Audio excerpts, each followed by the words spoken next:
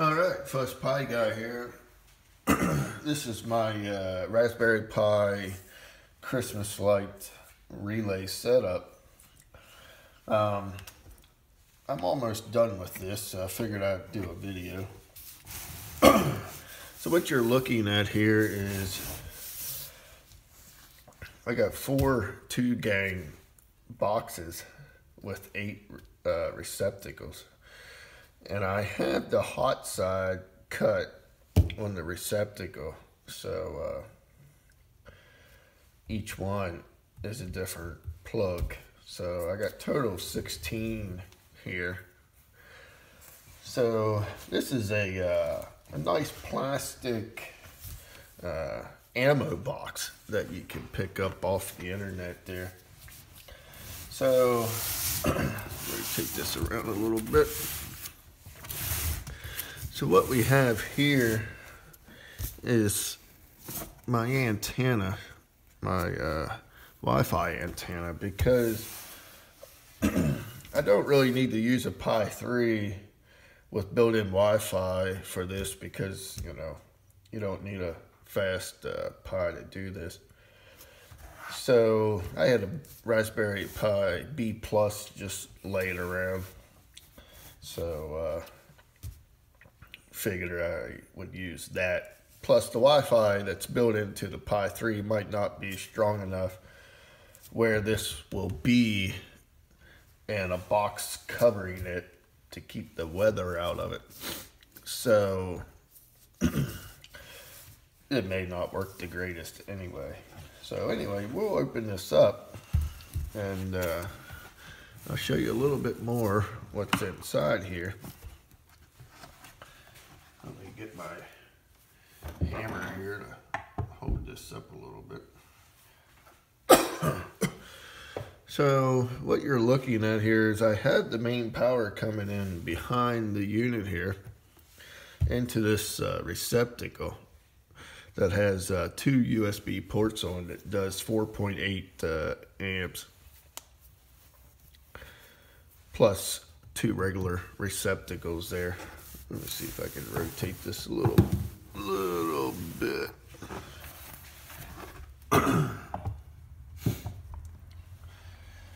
So I have 2 8-channel solid state relay boards here stacked on top of each other. And so anyway, my power comes in here, supplies power to the receptacle. Then I came off of the receptacle and ran my neutral and my ground up to here. Then I ran a hot wire over to here. I'll lift this up here then. So there's all different ways that you could do this, but I figured, let's trial and error. So I figured I'd just do it the way I did it, and it'll be it. So anyway, I have my my wires coming in from the boxes. They come through here. I got 4 holes, 1 per each box. Then my wires come in. Then I have my neutrals all over here. These 4 are here, and these 4 grounds here all come from the bottom.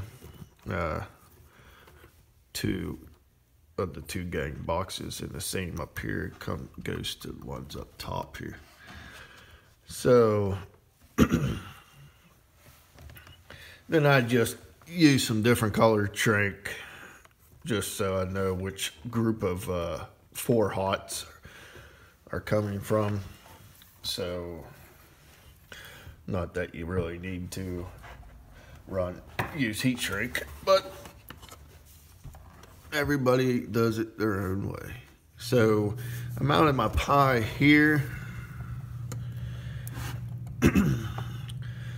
coming out with the USB over here to a EDIMAX Wi-Fi adapter with a little pigtail on it. So try to move it, get it in the light a little.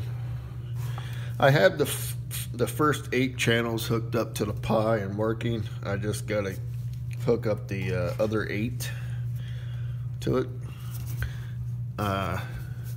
Right in here is where the neutrals tie together.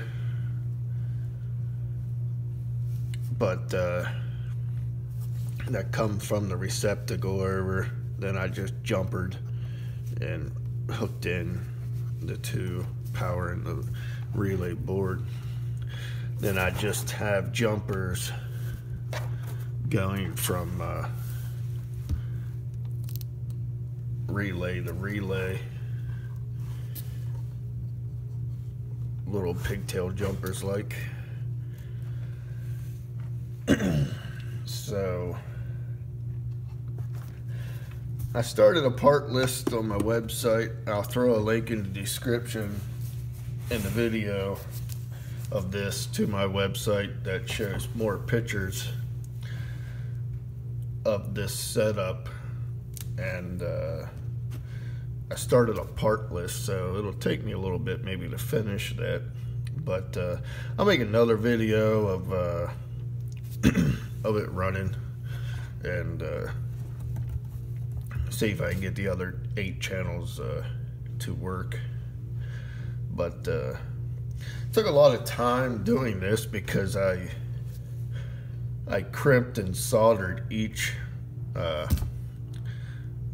terminal for each receptacle and for the terminal strip and everything.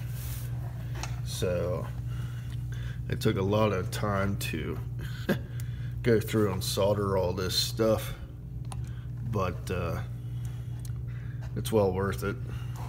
Get a good connection and a safe connection. So, but anyway, stay tuned for the last video,